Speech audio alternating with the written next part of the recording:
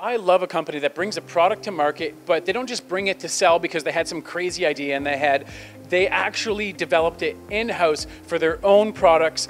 And that's what I'm here to talk to my buddy Kirk about, is these VRT spindles here on MTDCNC. Let's get into it. Now, we've got some beautiful parts there. We're gonna put it nice and close up for the people watching on screen. But what kind of options? Are we just talking standard straight drive tools, or do you have some options here for us? Yeah, no, we have, obviously standard straight is our, initial product, our standard product. We do offer variants of the standard straight, where you can see here.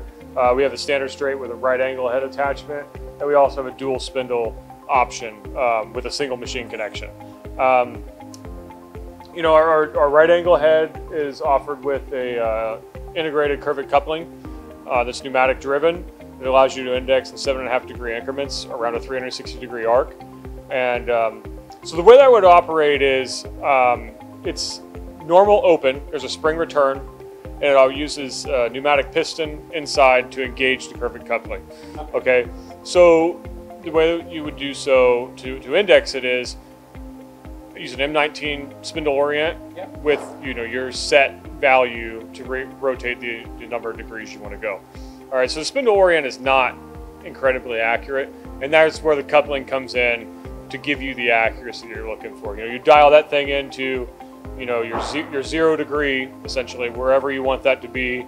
If you're drilling, say you're drilling holes on an ID, 4 holes on a 90 degree pattern, right? Yeah. So you're gonna set your 0, and you're going to index whatever your p-value is to the next rotation, and that's going to get you within maybe plus or minus half a degree or something. Now we're going to engage that coupling, and that's going to give you plus or minus seconds opposed to minutes or half degrees or so. And so it's the same function, the same operation on our dual spindle option, exact same way. There's a pin that comes into a bushing on our air coupling, and that's what holds the spindle itself from moving, and also holds your location accuracy. I like accuracy. The machinists out there love having accuracy versus just relying on that M19. I also noticed you've got a dual spindle option. What's the deal with that? Yeah, so that is still kind of in a prototyping phase right now.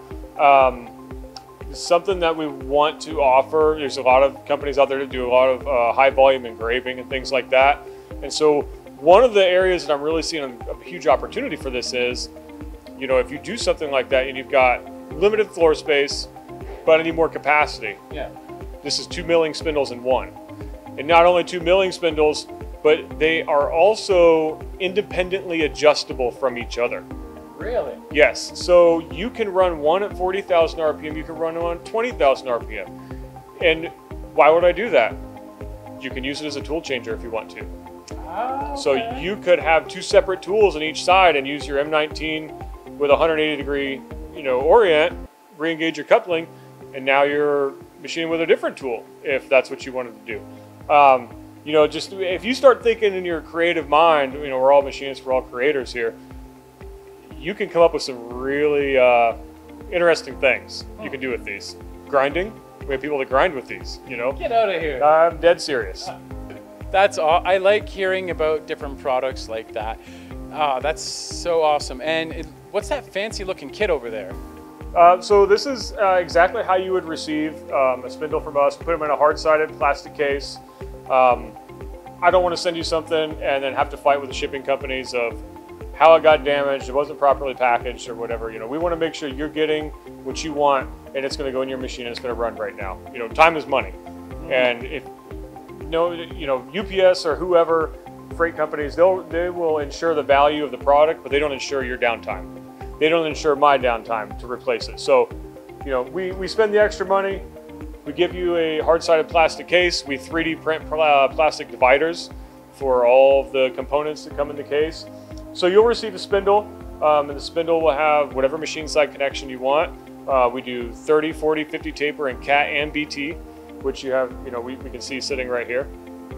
So it'll come attached to the spindle. It'll come attached with dynamic balancing, TIR of less than 0.2. That's our standard.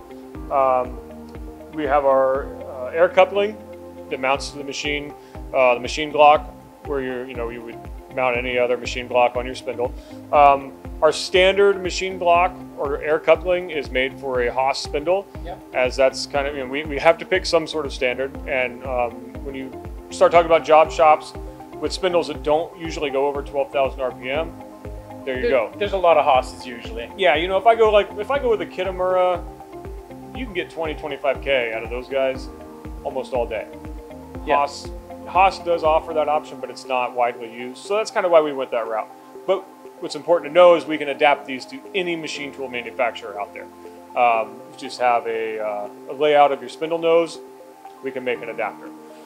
Okay, so it comes with that. The one thing we do have to do is we do have to wire in a couple solenoids to your electrical cabinet. And where we wire those into is in your user-defined M-code relays. Oh, okay. And that's how we fire this thing. That's how we turn it on. That's how we turn it off.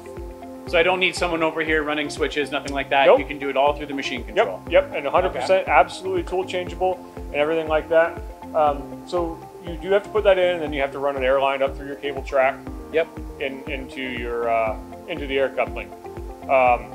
So with that, there's a timer.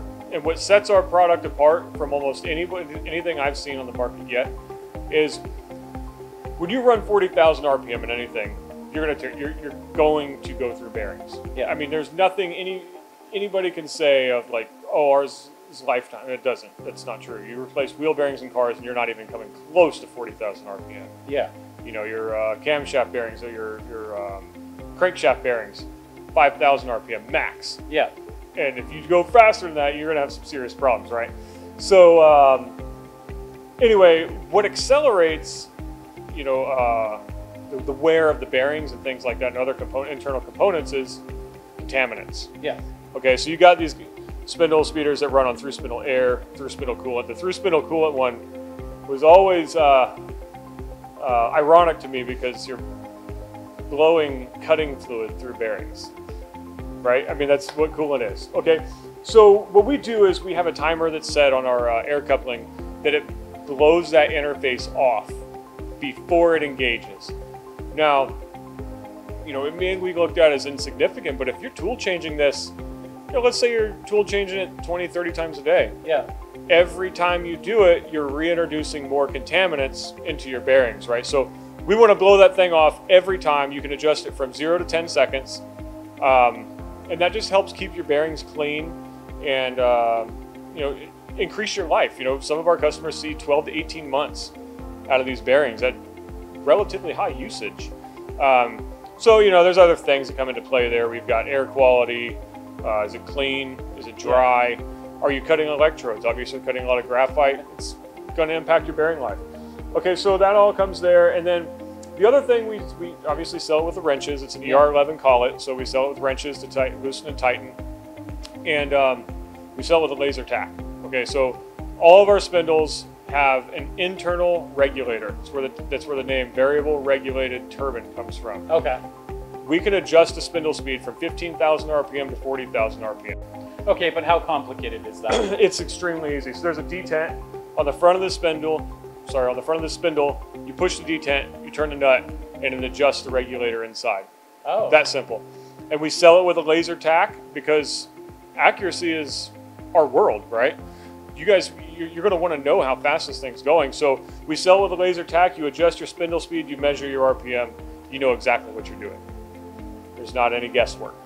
Yeah, so I know whatever it's set to, I can run the tack on it. I know in my CAM software, whatever I program with, I'm going to be able to have real world validation of that. I don't have to crisscross my fingers and hope and wait for the machine to start cutting. I'm going to be able to check the tack and know. I've done this long enough that I don't do anything on a hope. Okay. Yeah. It's always based on fact, and that's exactly what this is based on fact. And so that that's the standard kit that comes with everything. We also fully repair, service, maintain these things. Yeah, and for those watching out there, we've got a separate video that dives into all of the work that you put into that. It's really nice. You guys got to make sure you check that out if you haven't seen it yet. And the 2-axis lathe with the live tool 40,000 RPM spindle. That's a good one. Yeah, because if they've got a lathe out there and they want a high spindle speed, something over even that 6K that comes by default on Yep. a lot of live tool Yep. days, there's a video to show them about that Absolutely. too. Yeah. Yeah, so that's very cool. Thank you so much, Kirk. Yeah, absolutely. Thanks, Arthur.